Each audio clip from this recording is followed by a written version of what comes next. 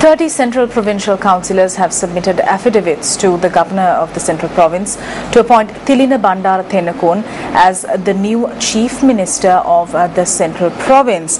Now, the provincial councillors had remained opposite the office of the governor even as of this evening. Opposition leader of the Provincial Council, Ranjit Aluvihara, was also among the councillors who had arrived to present their affidavits. UPFS Central Provincial Councillor Thilina Bandara Tennakoon stated that out of those who had handed over affidavits, 15 are from the UPFA. A majority of 58 councillors of the Central Province has once again requested the government to appoint Thilina Bandara Tennakoon as the Chief Minister in a bid to make another change in the Central Province. We have the blessings of all. This will change. There is talk of the national government concept in the country, so the Central Province too has agreed to that concept.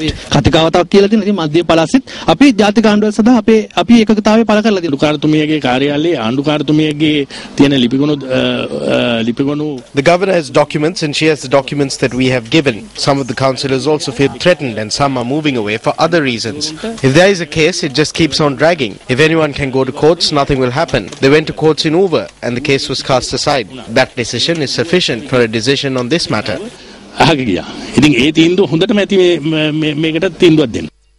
There are 58 seats at the Central Provincial Council. Sarath Ekanayaka is the current Chief Minister.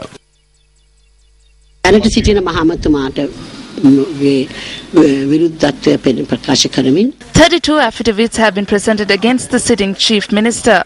They require to know my response and what steps will be taken by me. As far as I am concerned, if there is any obstruction from taking this to court, I will look into it and take the required steps in this regard.